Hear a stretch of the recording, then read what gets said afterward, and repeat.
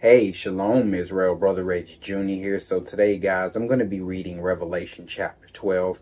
And the reason why I'm covering Revelation 12 is because you got a lot of brothers that like to make Revelation 12 future. But Revelation 12, brothers and sisters, is not future.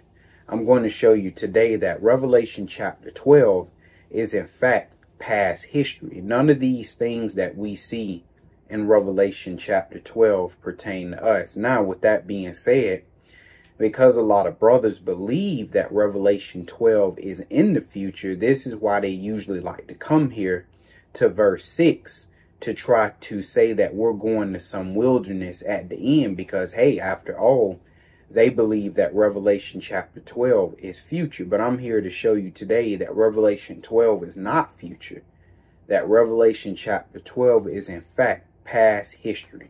And with that, guys, let's go ahead and get into this lesson. Revelation chapter 12, and I'm going to read verse 1, and it says, "And there appeared a great wonder in heaven." So a great wonder appeared in heaven in John's vision.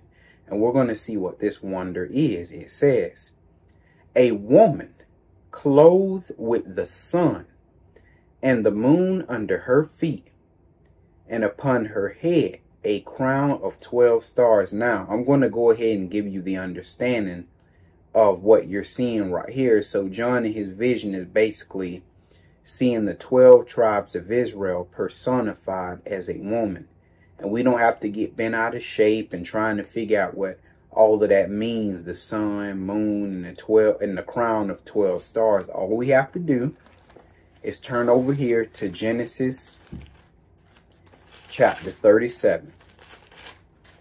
Genesis chapter 37.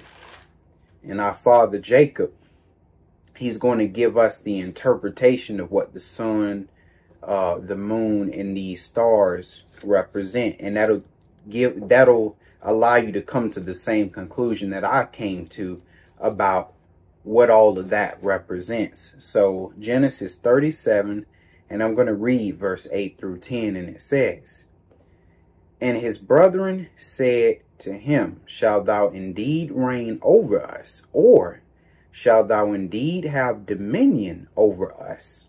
And they hated him yet the more for his dreams and for his words," because Jacob has been having dreams concerning himself and concerning his brethren. And in his dreams, his brothers would always end with his brothers bowing to him.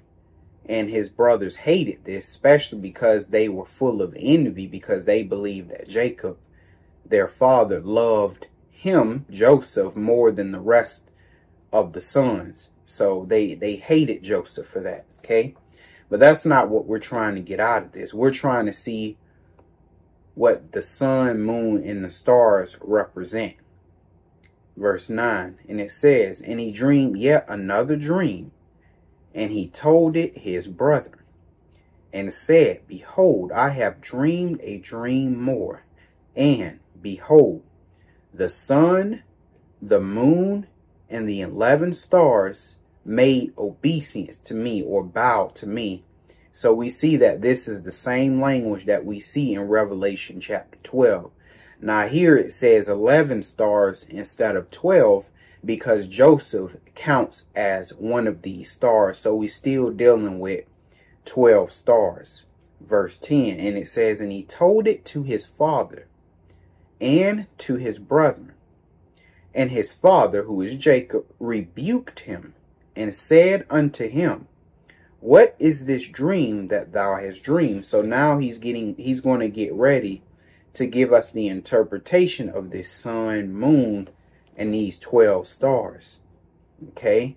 And our father Jacob says this, "Shall I," meaning Jacob, who represents the sun, "thy mother," talking about Rachel, who represents the moon, "and thy brethren," which represents these 11 stars, but we know it's 12 because we're including Joseph, "come to bow down ourselves to thee, to the earth." So there you have it.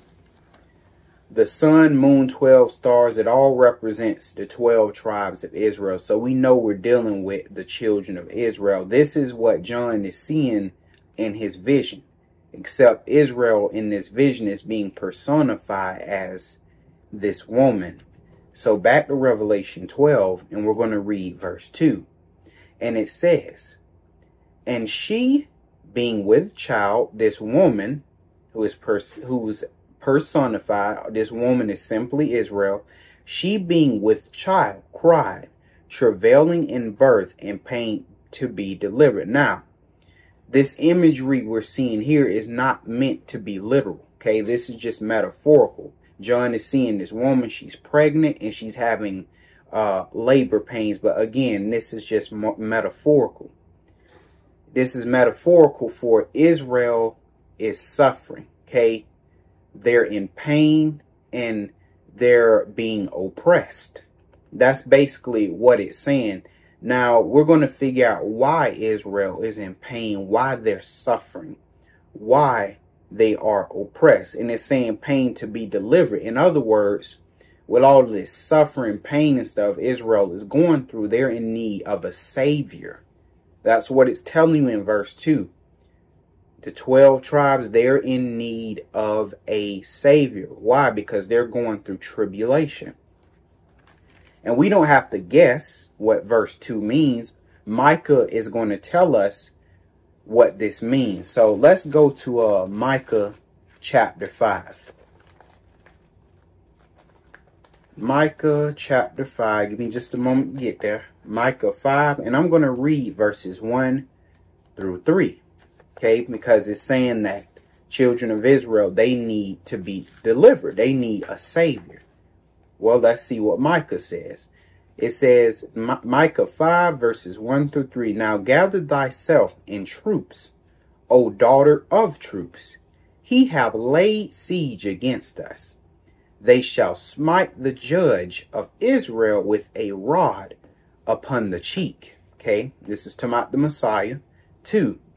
But thou, Bethlehem Ephratah, that small city, though thou be little among the thousands of Judah, yet out of thee shall he come forth unto me that is to be ruler in Israel. So right here we're seeing prophecy of the coming of the Messiah. Prophecy of the coming of Jesus, who would be ruler in Israel, who would save the children of Israel, that he would deliver the children of Israel. It says, whose goings forth have been from old, from everlasting, letting you know prior to Jesus coming in the flesh as a man, prior to his coming, he was always God. He been God from the beginning.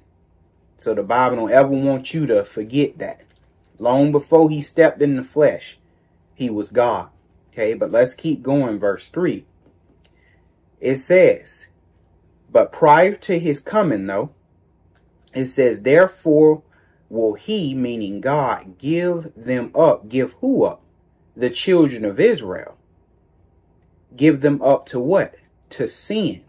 And because of the children of Israel's sin, it will bring tribulation, great tribulation on them. Because of the evil of their doings, they would now fall under the divine judgment of Almighty God. Okay?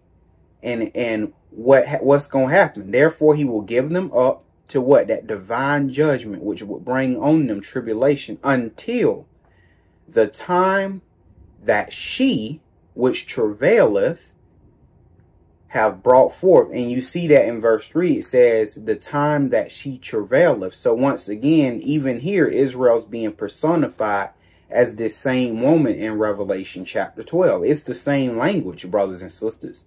So even here, it uses a metaphor. The time which she, the time that she which travaileth have brought forth who? Jesus, the Messiah. Then the remnant of his brethren shall return unto the children of Israel. Because with Christ, with come salvation. With Christ would come deliverance. Now, on that front, this is going to lead us to Isaiah 53 concerning Jesus saving Israel. We're going to see something. Let's go to Isaiah chapter 53, and I'm going to read verses 10 and 11. And it says, "Yet it pleased the Lord to bruise him. He hath put him to grief. When thou shalt make his soul an offering for sin, he shall see his seed. He shall prolong his days, and the pleasure of the Lord shall prosper in his hand." Okay, verse 11. "He shall see of the travail of his soul, and shall be satisfied. By his knowledge shall my righteous servant," who is Jesus, "justify many, for he shall bear their iniquities." So, Israel was in need of a deliverer, a savior, and that one was in fact Christ. However, it was prophesied first that Jesus would come to suffer. It was prophesied that Jesus would come to be that sin offering. And in being that sin offering, he would save Israel. Physically, no. He would first save Israel from themselves. He would save them from their sins, atoning for them. So yes, he did come and he saved Israel, but he saved Israel spiritually first. But Israel, that's not all. Israel still needs to be delivered. Delivered how? Israel still needs to be delivered physically. From who?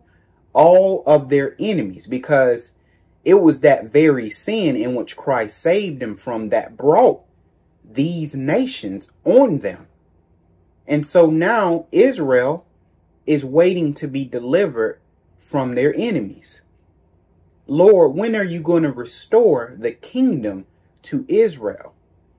In other words, Lord, when are you going to save us physically? But when Christ came, he did not come to do that at that time. He came to fulfill everything that was written about him coming and suffering and being the sin offering for Israel, thus saving them spiritually. But the physical part is going to come later. Okay, so now we're going to go back to Revelation chapter 12, and we're going to continue reading. We are going to read verse 3. Okay, and it says, "And there appeared another wonder in heaven." So now John, he's seeing a vision and he's seeing something else in heaven. It says, "And behold, a great red dragon, having 7 heads and 10 horns, and 7 crowns upon his heads." Now, this dragon, I'm just going to go ahead and give you understanding. This dragon, yes, it's Satan, but it's also these nations being personified as a dragon. Just how Israel was personified as this woman, where here we got these nations who was oppressing Israel. They're being personified as this dragon. And we know the dragon is Satan, because this dragon uses these nations. Let's go skip down a little bit to Revelation 12, and I'm going to read verse 9, so that way we're not guessing. It says, "And the great dragon was cast out, that old serpent called the devil and Satan, which deceiveth the whole world. He was cast out into the earth, and his angels were cast out with him." Okay, so there we have it. We know who this dragon is. This dragon is Satan, but not only that, this dragon is just simply being personified. This dragon is nothing more than just the nations. Right, verse 4. Okay, let's keep on reading, and it says, John saw some. It says, "And his tail drew the 3rd part of the stars of heaven, and did cast them to the earth. And the dragon stood before the woman, which was ready to be what? Delivered, for to devour her child as soon as it was born. And who is this child to be born? This child that would be ruler in Israel. This child was Christ. So we see here that this dragon was trying to devour Jesus as soon as it was born. And as a result of trying to devour this child, we know that this dragon wasn't able to devour this child. But in trying to devour this child, this dragon drew a third part of these stars of heaven and cast them to the earth. And I'm going to show you that these stars is nothing more than the children of Israel. But we're going to get even more specific of who of the children of Israel. So let's go ahead and we're going to go to Matthew chapter 2. Matthew 2, brothers and sisters. And if you can, write these scriptures down to better help you in your own personal studies, because I expect you all to break down Revelation 12 on your own. So now, Matthew chapter 2, because we need to see who these stars that was cast down as a result of this dragon trying to devour this child, being Jesus. Let's take a look. Matthew 2:1. And then I'm going to read verse 12 through 16. And it says, Now, when Jesus was born in Bethlehem of Judah in the days of Herod the king, behold, there came wise men from the east to Jerusalem. Now, notice it didn't say 3 wise men. It said wise men. Okay. Now, let's skip down to verse 12. And it says, And being warned of God in a dream that they should not return to Herod, they departed out of their own country another way.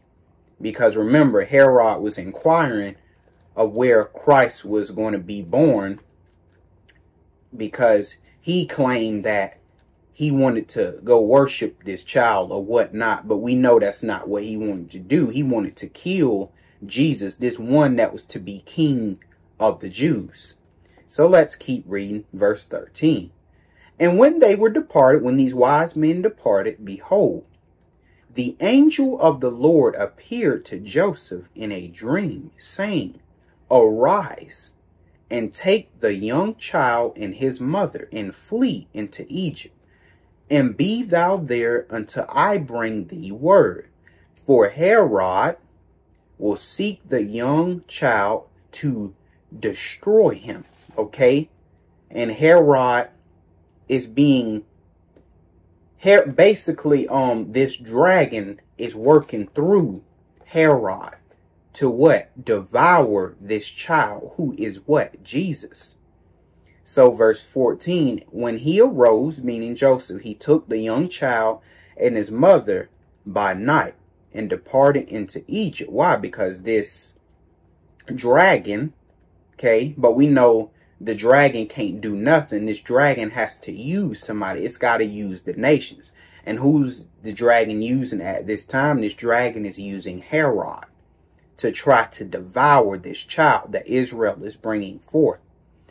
15, and it says, and was there, so Joseph, Mary, and Jesus, they were there in Egypt until the death of Herod, that it might be fulfilled which was spoken of the Lord by the prophet, saying, Out of Egypt have I called my son, which is, you can find that in the book of Hosea. Okay, verse 16. And it says, Then Herod, in which this dragon is working through, he's working through Herod. Then Herod, when he saw that he was mocked of the wise man, was exceeding wroth, and sent forth and slew. Okay, now we finna see who these stars are that was cast down to the earth, meaning were killed, and slew all the children that were in what? Bethlehem, and in all the coasts, meaning all the edges of Bethlehem, from 2 years old and under, according to the time which he had diligently inquired of the wise men. So we see these stars, that this dragon, in which is using Herod, which was cast to the earth, we see that it's these children in Bethlehem, these Israelites that was 2 years old and under. Think about that. In all Bethlehem, in all of Bethlehem and the edges thereof. So a third part of them children were killed, which God says is the stars of heaven. Very, very, very sad day, brothers and sisters. No other nation has been through these things that we've been through. And that was very, very unfortunate, but it had to happen, brothers and sisters, you know, because it was prophecy. So that's just the way it is. Okay, so we see who them stars were. Now, let's continue reading. Verse 5, and it says, and she, meaning the Israel, brought forth a man-child, meaning Jesus, who was to rule all nations with what? A rod of iron. Okay, and that's not happening right now. But he's to rule all nations with the rod of iron. So we know we're still dealing with Jesus. And it says, her child, so Israel's child, who is Jesus, was caught up unto God and to his throne. And now we're going to go and see what that means. He was caught up unto God and to his throne. Let's go see what that means. Let's go to Hebrews chapter 12, because the writer of Hebrews is going to tell us what this means. Hebrews chapter 12, and I'm going to read verses 1 and 2, and it says, wherefore, seeing we also are compassed about with so great a cloud of witnesses, let us lay aside every weight and the sin which doeth so easily beset us, and let us run with patience the race that is set before us. Verse 2, looking unto Jesus, that's that child, Jesus, the author and finisher of our faith. So this Jesus, this one who was to be ruler in Israel, that will rule the nations with a rod of iron. It says, who for the joy that was set before him endured the cross, despising the shame, and is set down at what? The right hand of the throne of God. Remember, because it said the child was caught up to the throne, and is set down at the right hand of the throne of God, or the Father. Because Jesus, let's go back to Revelation 12, because it was prophesied that Jesus, again, would be the sin offering for Christ. He would be the one making the atonement. And so for that to happen, Jesus had to die. And he died by the hands of the Romans, but never forget, he was given over by the children of Israel. Okay, so essentially he was murdered by Israel. And he was caught up to God and to his throne. And we seen that. He went up. And that's the last that we ever saw him. Okay. Now, with that being said, brothers and sisters, we're going to read verse 6. Because something is going to happen as a result of Jesus's death. Okay. Because Israel has now murdered their Messiah. So now something is going to happen as an effect of that cause. Verse 6, and the woman fled into the wilderness, where she have a place prepared of God, that they should feed her there 1,260 days. And that verse 6 was prophecy of what would happen after Jesus' death. We do not have to guess what this verse 6 means. Is it future? No, it's not future, brothers and sisters, because it was prophesied that this verse 6 would happen after the murdering of the Messiah. And where can we find that? Well, let's go to the book of Daniel. Let's go to Daniel 9. Daniel 9 in verse 26. And it says, after 62 weeks shall Messiah be cut off. And what does that mean, him being cut off? Hey, that's the same as reading this Revelation 12 and 5. and her child was caught up unto God into his throne. That's the same as this right here. Messiah would be cut off, murdered by his people, okay, and caught up to God into the throne. It says, but not for himself. Yeah, not for himself. Why? Because it was prophesied that Jesus would be the sin offering for the children of Israel. He would be that lamb. He would be that Passover, which is the lamb. Okay, so he had to die. But nevertheless, Israel still killed him. That was a great sin that they committed. And after they did this, there was no more hope for Israel. And it says, and the people of the prince. So as a result of Christ's death, what happens? And the people of the prince. Who's the prince? This prince is Satan, the dragon. The people of the prince shall come. The people of the prince that shall come shall destroy the city. What's the city? Jerusalem. And what? The sanctuary. What's the sanctuary? That great big old temple that Israel worshipped more than they worshipped God. And it says, and the end thereof shall be with what? A flood. Because remember, this army, and I'm just going to say it, this Roman army that would come in, remember, they wouldn't just bust in to Jerusalem right away and start the killing and the burning down. No, they would siege Jerusalem first. But at the end of that siege, what? The invasion. They would come in and they would massacre and kill so many Israelites, it would make your head spin. Okay, and then they would burn everything down. And it says, and unto the end of the war, desolations are determined. So, as a result of Israel murdering their Messiah and Christ being called up to the throne of God, this woman would be in deep trouble under the divine judgment of God, because God would send the people of the prince to destroy Jerusalem. Just as he did in days of old. Christ, Israel did evil. He sent the nations on them to destroy them. Well, it's no different here. After they commit their final evil, which is murdering the Messiah, the Lord would send these armies to come in and utterly destroy Jerusalem. And this is why we see, right after Jesus being called up to the throne, we see in verse 6, we see this woman who was Israel running to this wilderness. Why? Because of those armies. But don't worry, brothers and sisters. We're going to keep looking at some more scriptures. We're going to go to the book of Luke.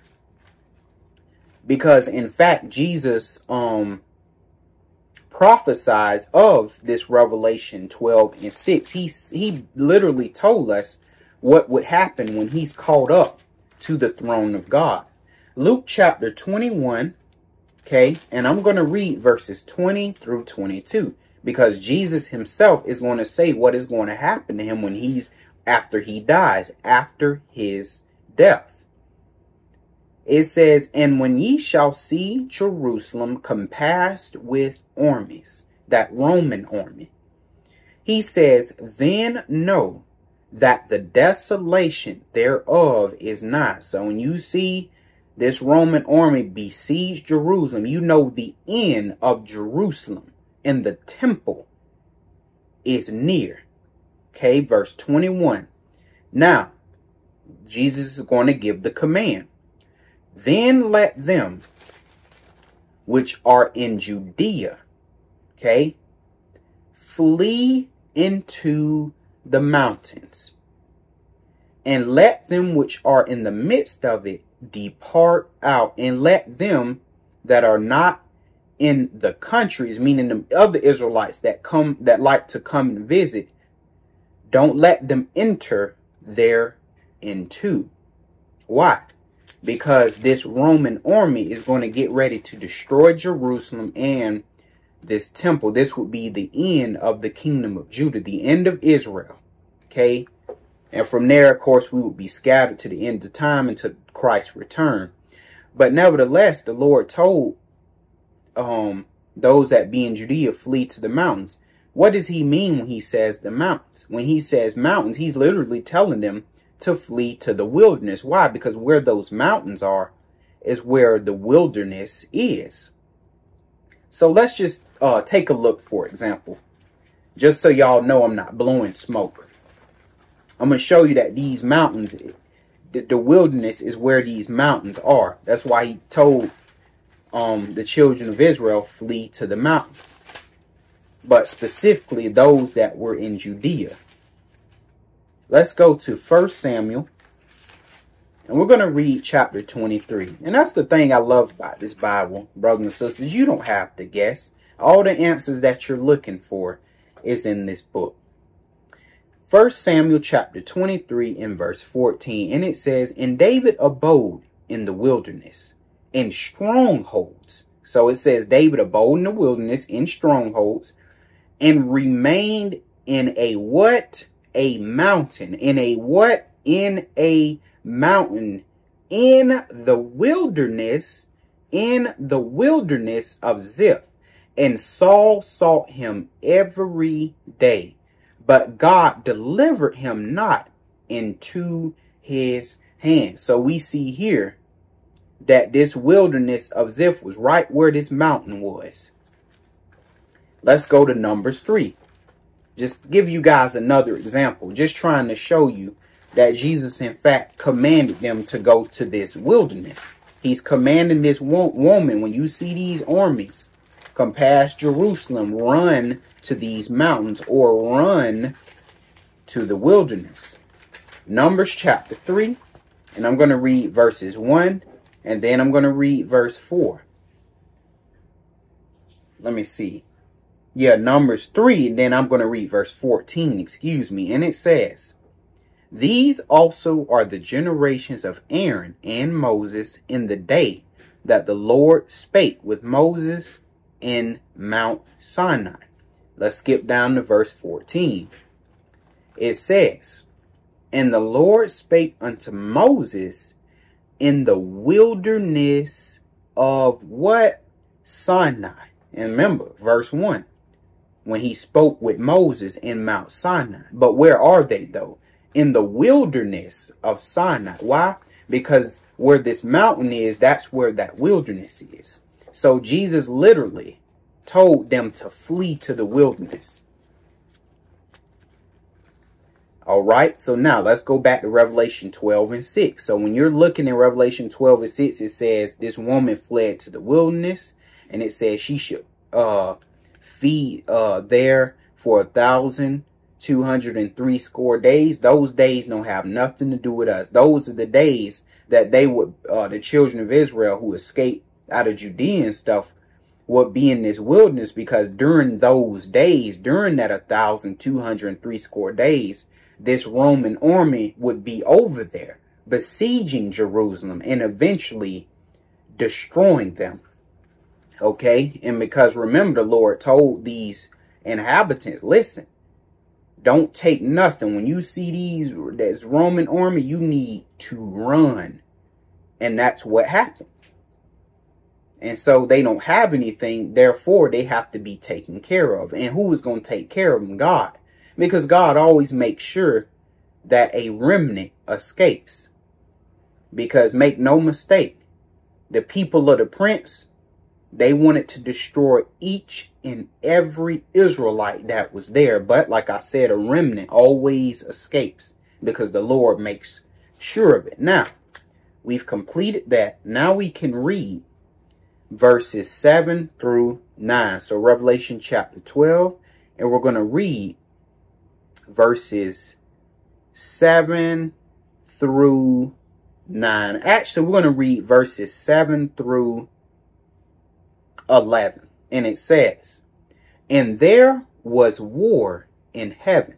So now we're kind of going to backtrack in time a little bit, but we're going to also see the things that are happening beyond the earthly realm. We're going to see things take place in the spiritual realm, because the things that happen in the spiritual realm manifest itself in the physical realm, because there are things that take place spiritually in the spiritual realm. Then it manifests. Okay. But let's see, there was war in heaven.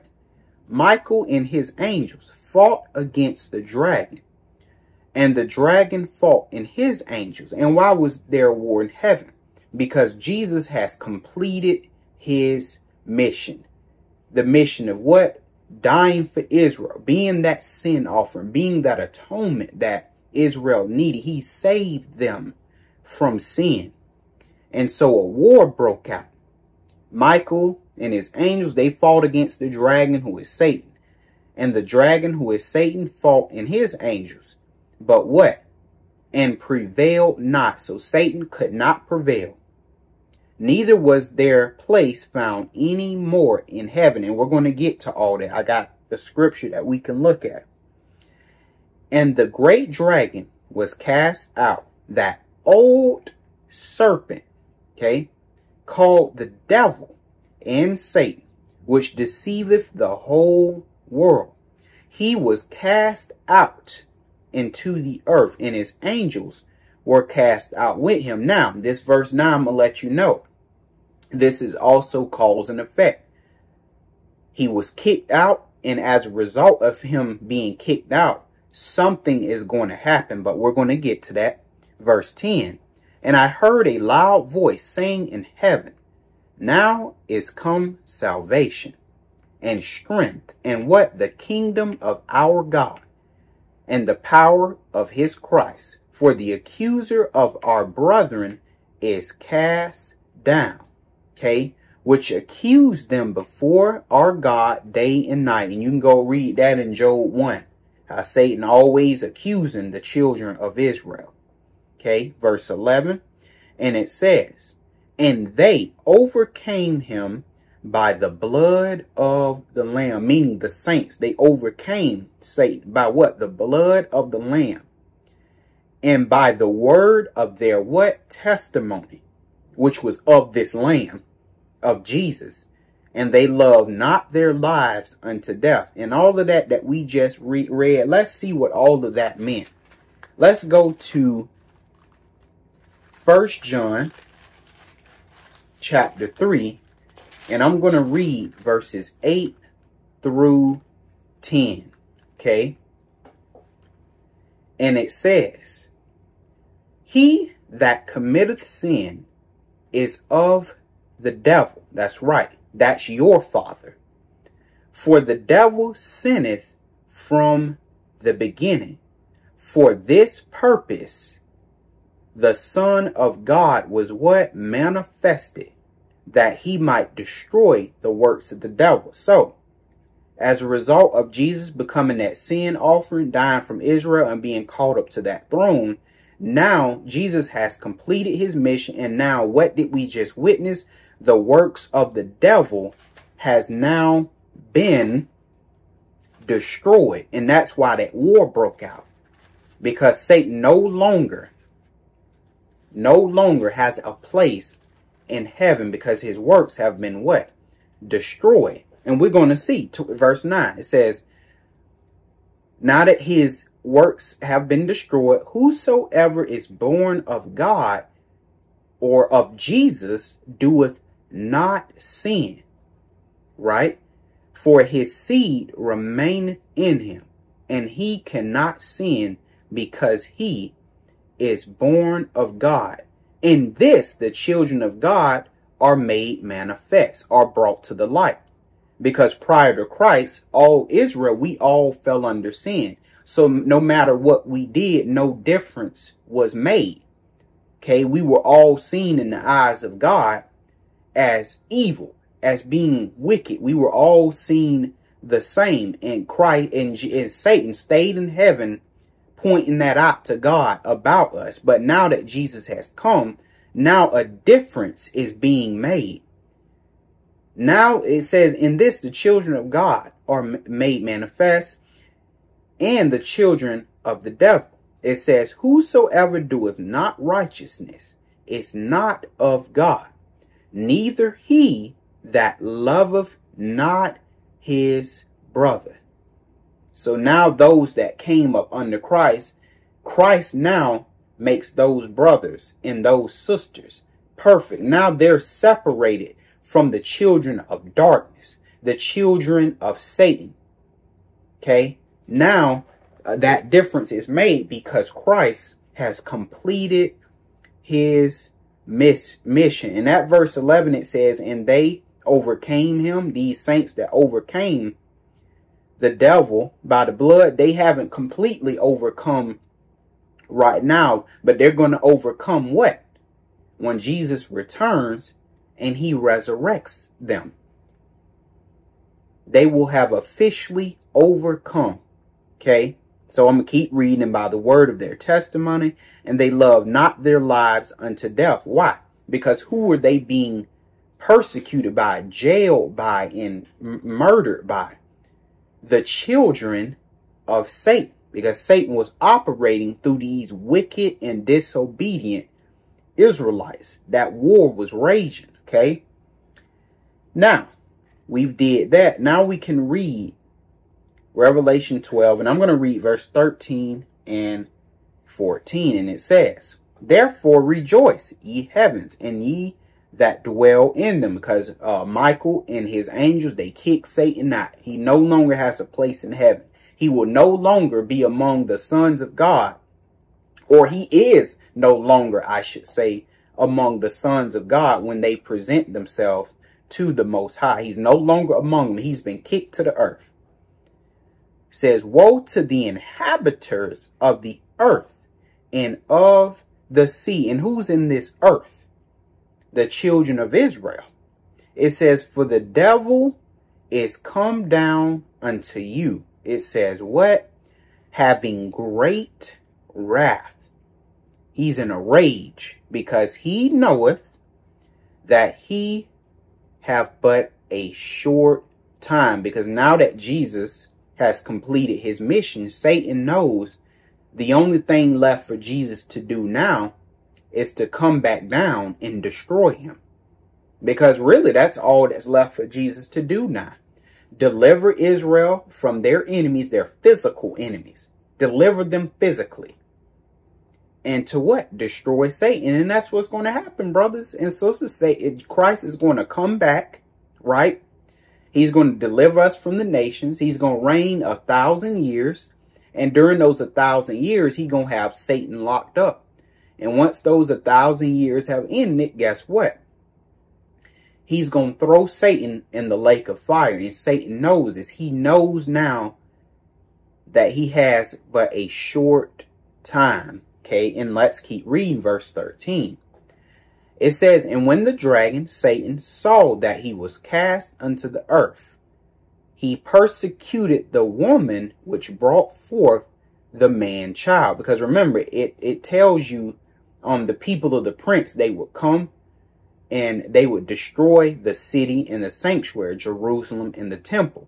Okay, so we see that this dragon is using these nations, specifically Rome, to persecute this woman which brought forth the man child.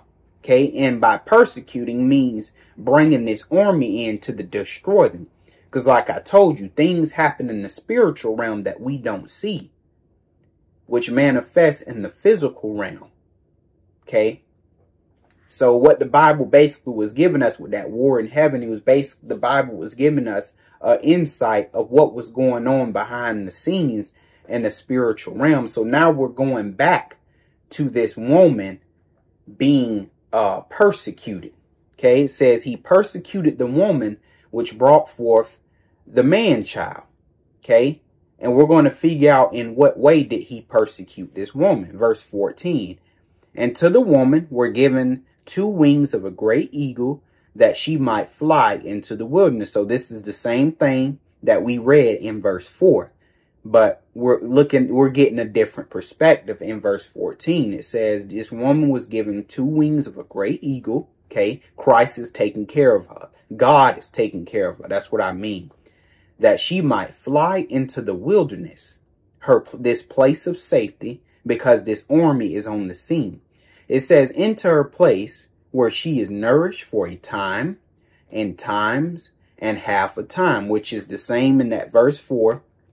Not verse 4, that verse 6, yeah, verse 6, where it says, she would feed there 1,203 score days. Why? Because during that time, the people of the prince would be there besieging the city and eventually destroying it. That's why it says she would be there where she is nourished for a times have a time from who? The face of the serpent. But I thought it was the people of the prince, Daniel.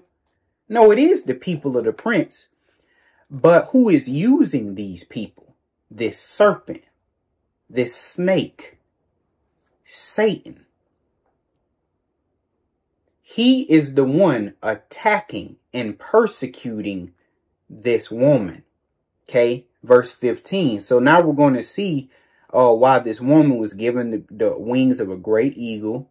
Okay, and why she has to be nourished for a time and a half a time. Okay, why she's flying into this wilderness. 15.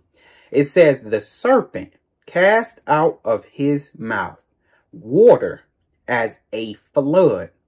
Okay, and this water is these invading armies of Rome. Said, and the serpent cast out of his mouth water as a flood after the woman, that he might cause her to be carried away of the flood, because he attempted to completely wipe out everyone that was in Jerusalem. All those Israelites, he wanted to wipe them all out. But as we seen in verse 14, as well as verse 6, we see that God made sure a remnant would escape that onslaught by that Roman army. He made sure of it. Okay. Verse 16, it says, and the earth helped the woman, and the earth opened her mouth and swallowed up the flood, which the dragon cast out of his mouth. In other words, God helped the children of Israel, just like he did in Exodus when Israel was fleeing and from them Egyptians. The earth helped the woman. The sea split and all of that stuff right there. But it was never about the sea. The point was that God was aiding this woman, helping them escape. And that's what we're witnessing right here, because Satan seeked to completely sift them. But God made sure that remnant escaped. Verse 17, and it says, and the dragon was wroth with the woman because he wasn't able to get all of them. Crap. Some of them escaped. That remnant escaped. And it says, and what in this part, now this applies to us. None of that other stuff applies to, but this applies to us. It says, and this dragon went to make war with the remnant of what? Her seed, of this woman's seed. But what remnant of her seed? Which keep the commandments of God and have the testimony of Jesus. So Satan went to make war with us, the righteous seed. That's who he is after. And that's who he's going to be after all the way to the end until Christ's return. And that's all I got for you, brothers and sisters. I hope you guys got a good, thorough understanding of Revelation 12.